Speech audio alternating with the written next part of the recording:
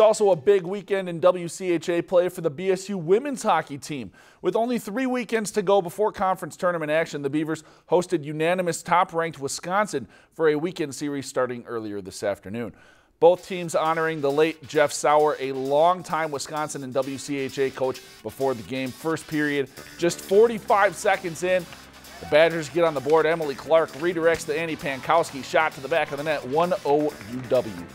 Later in the period, it's Clark again, this time getting the lucky bounce off a Beaver stick. Badgers go up 2. Wisconsin up 3 late in the first, but the Beavers attacking Summer Thibodeau drops the puck to Emily Berglund. She lights the lamp to cut the lead to 2, but the Badgers would be just too much, showing why their number 1, Abby Rock, delivers her second goal of the night in the second. UW would go on to win by a final of 6-1 despite Brittany Mowat's 46 saves on the night.